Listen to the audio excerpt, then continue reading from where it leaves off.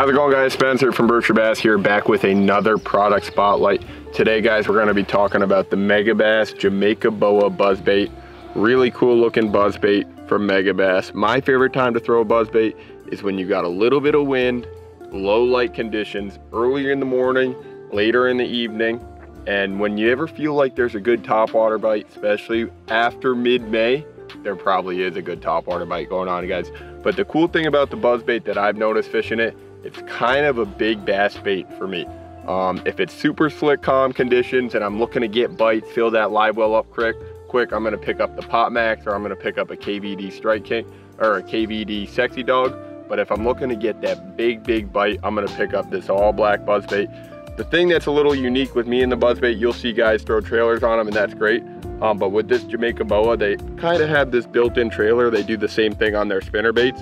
I'm actually not gonna throw a trailer on this one, guys. I feel like I get a better hookup ratio, a little more confidence for me in that. And it still casts great and it still moves a lot of water. But not really a great buzz baiting day today. We're kind of midday, high sun, not much wind, but we got a little ripple on the water. See if we catch one, see if we move one on this buzz bait. But the big thing, guys, with me and the buzz bait, guys, is where you're throwing this thing. You're gonna wanna target, obviously, shallow water cover, whether it's at big laydowns, you know, big grass flats, any kind of points that these fish will move up on and feed on. Oh, that's a bird up there. But anytime past mid-May, guys, I'm gonna have this buzzbait tied on. I like to pair it up with a real heavy rod just so I can really drive that hook in. And like I said, I'm usually fishing around pretty heavy stuff, so I don't want to be, you know, underpowered around these big largemouth. So I pair it up with a Ducket Micro Magic 7/6 heavy rod, 30-pound Cortland Master Braid. I like that 30-pound because of the castability.